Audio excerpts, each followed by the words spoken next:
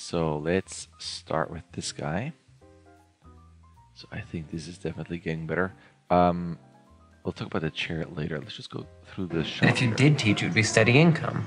Realign this. Put this sound lower. Those women were into us because we were artists. And then reality hits. So the thing is, it is getting better. The overall feeling, the roughest part to me feels here. If you did teach, it would be steady income. It goes like this, and it's only because how you go from the shapes here, and then you stop, and you see how you stop, and then nothing's moving. Like I can go through there, and there's nothing going on. So it feels a bit like you're just dialing the shapes in and out, in and out, in and out, and then everything's dead.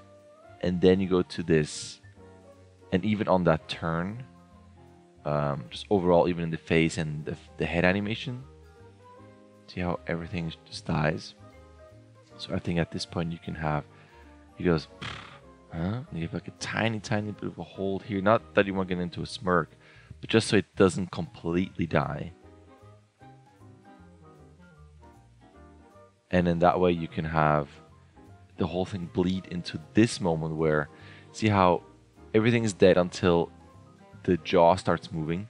And the jaw, if you look at the spacing, that is like a linear key at the start. So I would put that on a flat tangent so that it starts a bit slower, and then you can have the whole thing start with like a tiny bit of a brow raise, maybe 2 frames earlier, just so that there's something happening right before the whole head moves. Because right now the jaw starts moving, the head starts moving, and it almost feels like everything is moving at the same time. So you can kind of bleed into the poses a bit more. That's just for the beginning. Don't be disgusting. I think this a bit louder. Don't be disgusting.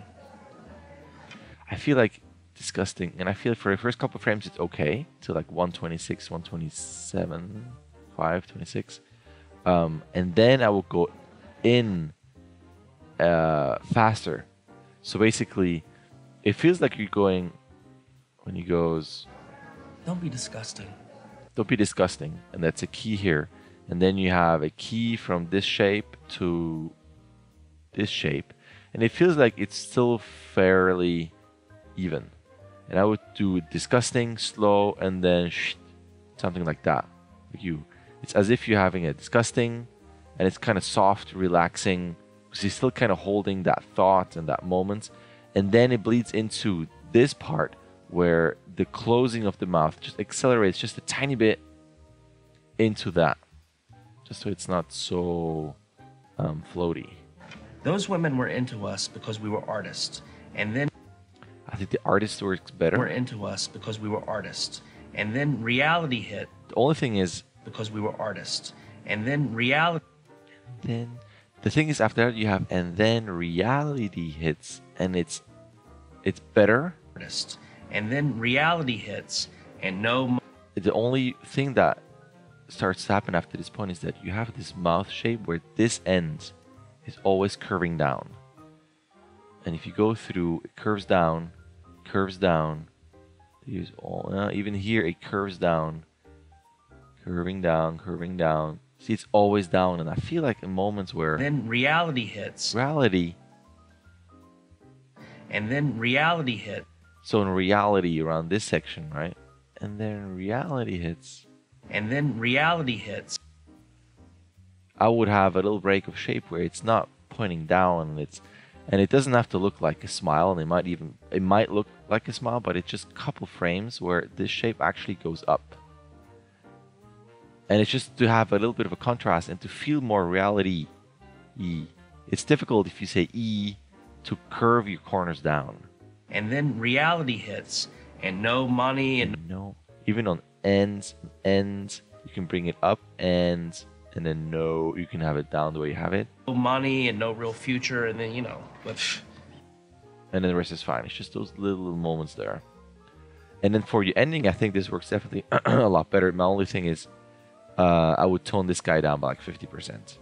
So if I steered you that far, then I'm sorry. It's always good to see things big so we can see what works, and then we can start dialing things down. Because the only thing is, looking at this hand, I see a gap here, So with the movement going up to the right, it doesn't feel like it's resting. There's something where it feels like this part is resting on this knee, but the rest isn't really. Because if it was, I feel like this knuckle line would be kind of like this. It would be folded and draped more, and this finger would be lower, this lower, and then this pinky higher, just because it would rest in between the gap of the legs. There's something off as the hand comes up and then back to the left. So it feels a bit like this section. I know you make it look like it's going with the knee. I think it's just a bit much.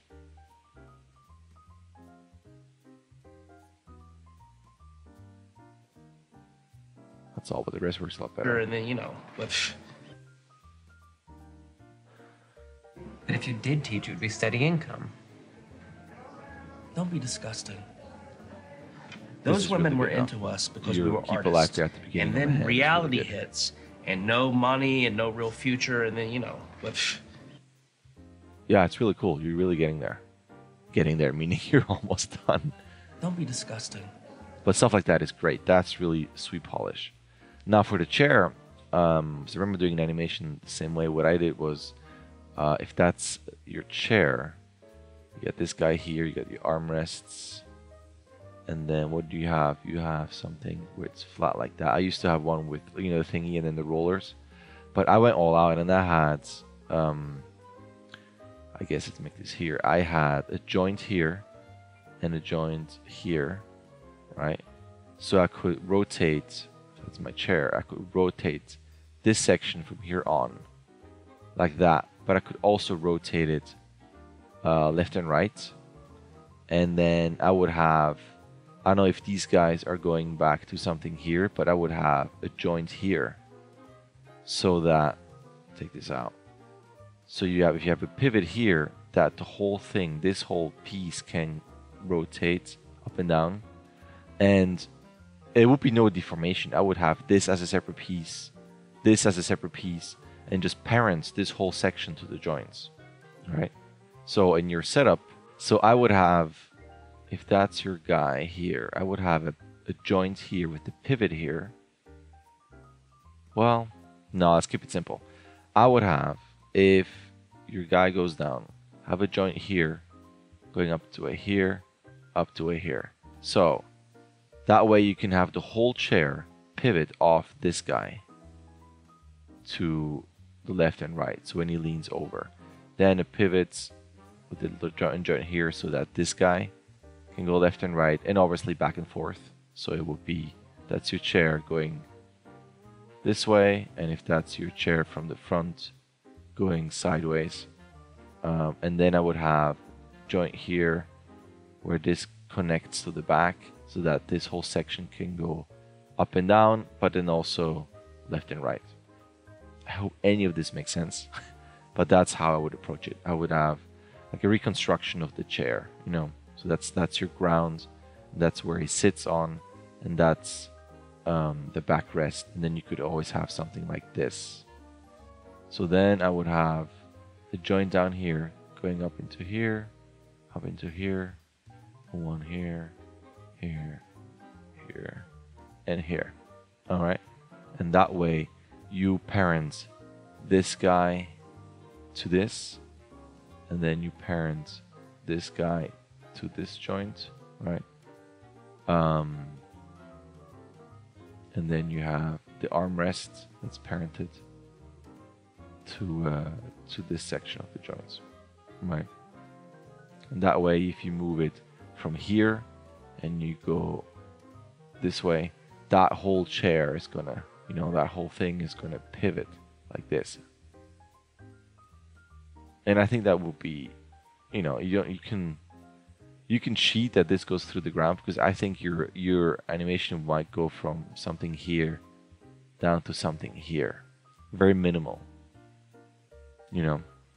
And if you want to, because the thing is, if this is your render area, if this line is the lowest you'll ever see, you won't see your thingies here, so it won't look as if this section goes down into the ground. You only have this cushion moving.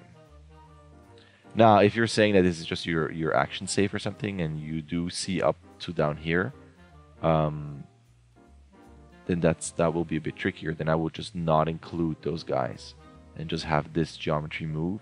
And even if this moves and this doesn't, it might look as if it's kind of squishing into this part and be separate. I think that should be fine. Again, I hope this makes any sense. Worst case, just send me the chair and I can do it if you want to. You know, so you don't have to do any technical things while you want to keep working on what's it called? On animation. But if we go up to this guy, you know, worst case, you swap it and you take this chair. You know, I don't know how this chair is set up, but it seems to have lots of pivoting things, which might be already enough. You know, you might have to rearrange this guy, hide this geometry, and then take your other armrest and parent it here. You know, that might be easier. Then you can just rescale the chair. Not too sure. That would be something that you can let me know in an email about. You know, if you prefer the other chair or something, I can take a look at it. That would be probably faster. All right, so I brought this guy up here, and per your notes, we're just looking at this whole beginning. And you're saying you worked on Morpheus. So I'm looking at the other guy, Malcolm here. That is still in your step mode, although it seems detailed. I don't know if that's what you wrote in there, but that definitely seems more detailed. I mean, this guy still looks fantastic in your poses and your timing. I would just keep going. The only thing would be quick moves like here, where it might go through the leg. I have to be careful about stuff like that. And then as you continue on, you know, that this arm doesn't just go swoops onto that hip, but that it goes, you know, the hand goes up a bit higher and then settles in, things like that. But I'm sure you're fully aware of that. If you look at Morpheus, I really liked it because I'm looking at him. It's all really good. Then I look at him, and nothing is distracting me from him. And he's doing nothing. And then with that knock, you got that big reaction here. I think that's all great. Look at your body thing. There's just enough movements. My only thing, if you be picky, if I screw up through this, you see all the stuff that's moving. But I see this line is not moving at all. It feels like your guy is frozen in this section and everything else is animated. So I would just do a bit more hip and what's it called? Root animation. Same thing if you go down here, I see movement in this guy now, but it seems that everything is going down the same axis. So it's okay to have these shoulders go down, but you know, one might be a bit stronger than the other, maybe go a bit more in, but this should not go down here. It might go down this way, just so it's not all on the same path. If it's just all one axis, all going down, that's very dangerous. It looks too robotic. The same thing on your up. You know, when he goes up here, you can have side to side movement in your elbows, right? So this guy can go in. He can go. What is he doing? As he inhales, it's just like your knees in your other shot. Those guys can go in, so everything kind of compresses. And then on the down, it can go out again as it exhales. So it's a bit more loose. See on down here, this elbow can go out just a tiny bit. And there's a lot of up and down, but it all looks like it's all one axis. So again, doing all those things, you can have tiny little weight shifts where that line just goes a little bit to the left. Just so we see some awesome line here. Horizontal pixel moving. Like your finger thing again, that's great. And again, I do have to ask, just let me know in an email if this is your render, your action save, or where you actually render. Because it's almost a bummer to cut off right where you don't see the feet and right where you don't see the fingers. So I would prefer that this is your actual render thing and not this. But let me know. Other than that, again, I think this is working really well. You got some nice stuff going on here.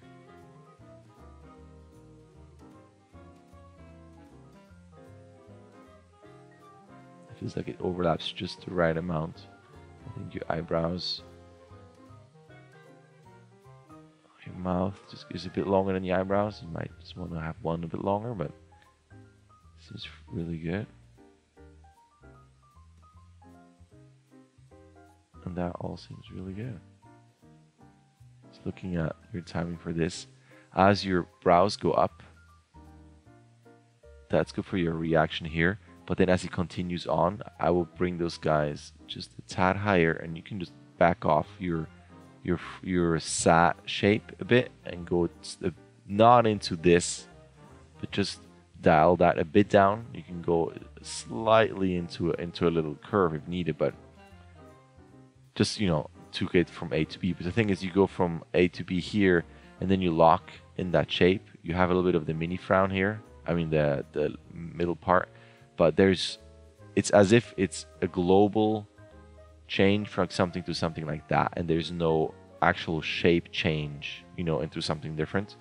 And I would just have that reaction, and as he's doing all this up until that drop here, continue on just with a little bit more of a change, just so it's like a moving hold on your eyebrows, because it feels like he pops into that boop, into that shape, and then stops and then goes down. Hey! The biggest thing to me was how it's tricky, since, you know, I would delay one of the hands. I know this guy is bigger than the other, but because of that, it also feels like a massive linear key. So I would ease into those movements a bit more. And then careful here, it looks like your wrist is really going over here and it feels really broken. So it would help to bring out that forearm as well. And maybe you can bring in the elbow. But this top view feels like forearm and then wrist. And you want to align the forearm and the wrist a lot more. So this guy feels a bit broken. Up until the fairly very end here. Even here, it feels like you're doing something like this. That works. This, I think you're holding this pose a bit long. It feels like a little claw hand. I think, you know, you can go into a section where it would be your index or your middle, and then that would be your index, and you got your ring and then your pinky, you know, and then with your thumb out there, not out there, but I would leave it down here. But I would take your index down here, middle, and just keep it a bit more relaxed. This feels, it's always awkward when you have all the fingers curved, especially the index, so it gets a bit too claw-like. And then on your turn, it feels a bit too connected, where I see a rotation in the chest and the head all going down at the same time and stop at the same time. And here you got the big direction change going this way, where it feels like everything is originating now from the root. This is all one piece going over. So what I would do is don't have that head go down as much, because that way you break it up. You have more movement in the chest, and then the head stays a bit more level, so it's a bit more broken up.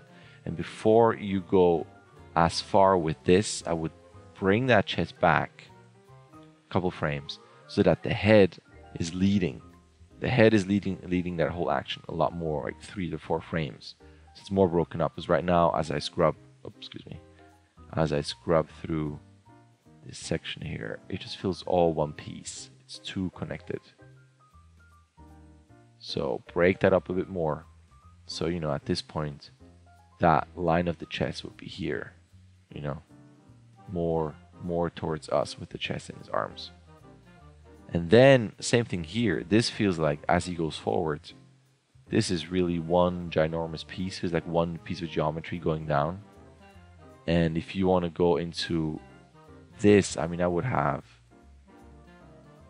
almost keep this the smallest, and then you can have this go down, and then again the head stay a bit level. Or if you want to have the head down, then I would lead again with the head and really hunker the head first, so that just not everything feels like it's just being moved and pushed over. Especially if you do this, I would keep that root here and have the chest more like this, more like a slump, and the head down. Only because at this point, I'm looking at your leg orientation and all this, and then the head here. He's really off balance. So you're going to have either a leg down here, or again, it would help to curve that and just bring the center so that the head is still around here, but then your back curve is more something like this. You know, and you can still have that slump like that. So he doesn't feel like he's suddenly just fainting and moving over down this way. That'd be my biggest note for this guy here. And it seems like he's shifting weight, right? And he's going over this way. So what I would do is take this part of the root, and as he does this, actually move this line here, this line here. It's a bit of a move this way. So shifting the weight over there, right? Which means that the hip goes up here. It will be down like this. It's going to be able to curve like this in your body. And then when he takes that step, it will give us a weight shift where suddenly this side of the hip is up and this goes down. So I don't see that much in the hip going on. And then that way you can also have the root, like I said, going from here a bit to the right and then back to the left.